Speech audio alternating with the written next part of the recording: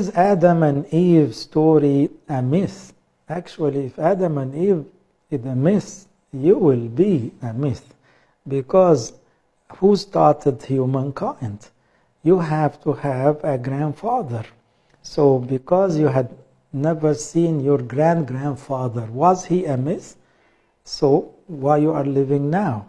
Because you see him in a picture in your house, but this man is a historical man. He lived on earth maybe 100 years ago. So that's the grandfather. So starting the humankind with a man, that's very much accepted. It's very logical. There should be a start because the human nature is one. We all having the same nature. We don't have different natures. Animals are different species and natures. Plants are different in nature. But humankind is one kind, one nature. That's why, according to our belief, Christ, the Logos of God, came to take our nature and to make our nature His personal nature. That's why Christ is full God and full man in one nature. So having this unity of nature, that's the source of our life. So Adam and Eve are never myths, because if we believe Adam was like part of mythology, we will end up thinking that Christ also is a myth.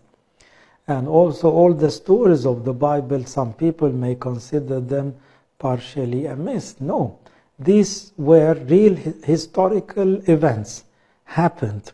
The story of Noah, the story of Jonah, the story of the flood, the story of Moses. These were real people living on earth. And also Adam was a real man. Eve was a real woman. That's the start of humanity. And also Saint Mary and our Lord Jesus Christ are real persons. So we never think of our Bible stories like mythology.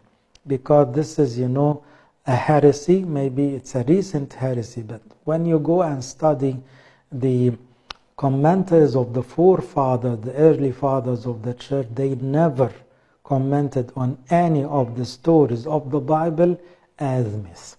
They were speaking the truth, telling us historical events happened, and they all share in understanding the salvation for humankind.